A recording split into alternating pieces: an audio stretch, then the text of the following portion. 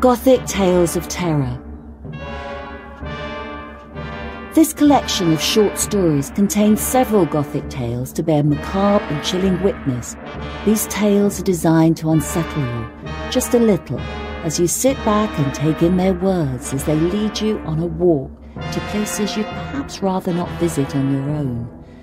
These stories are read for you by many readers, including Ghizela, Rowe and Richard Mitchley.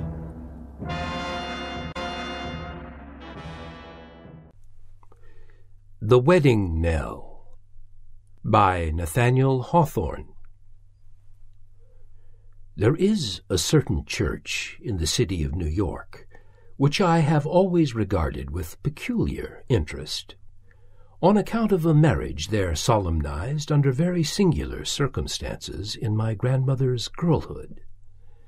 That venerable lady chanced to be a spectator of the scene, and ever after made it her favorite narrative.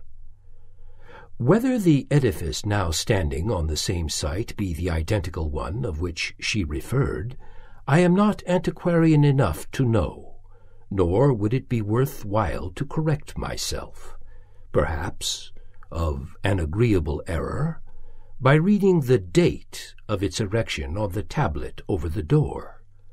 It is a stately church, surrounded by an enclosure of the loveliest green, within which appears urns, pillars, obelisks, and other forms of monumental marble, the tributes of private affection, or more splendid memorials of historic dust.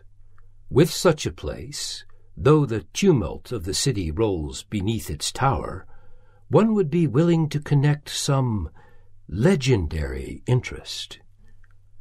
The marriage might be considered as the result of an earlier engagement, though there had been 2 intermediate weddings on the lady's part, and 40 years of celibacy on that of the gentleman. At 65, Mr. Ellenwood was a shy but not quite secluded man, selfish, like all men who brood over their own hearts, yet manifesting on rare occasions a vein of generous sentiment.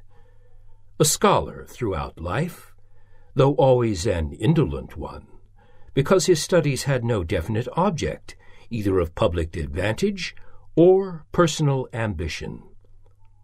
A gentleman, high-bred and fastidiously delicate, yet sometimes requiring a considerable relaxation in his behalf of the common rules of society. In truth, there were so many anomalies in his character, and though shrinking with diseased sensibility from public notice, it had been his fatality so often to become the topic of the day by some wild eccentricity of conduct that people searched his lineage for an hereditary taint of insanity. But there was no need of this. His caprices had their origin in the mind that lacked the support of an engrossing purpose, and in feelings that preyed upon themselves for want of other food.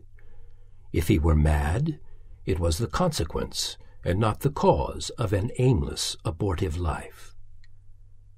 The widow was as complete a contrast to her third bridegroom, in everything but age, as can be well conceived. Compelled to relinquish her first engagement, she had been united to a man of twice her own years, to whom she became an exemplary wife, and by whose death she was left in possession of a splendid fortune. A Southern gentleman, considerably younger than herself, succeeded to her hand, and carried her to Charleston, where, after many uncomfortable years, she found herself again a widow.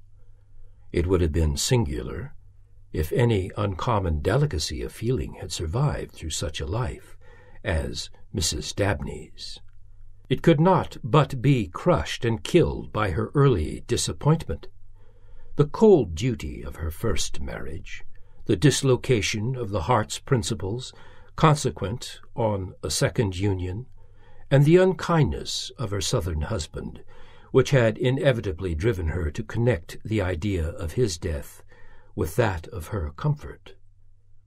To be brief, she was that wisest but unloveliest variety of woman.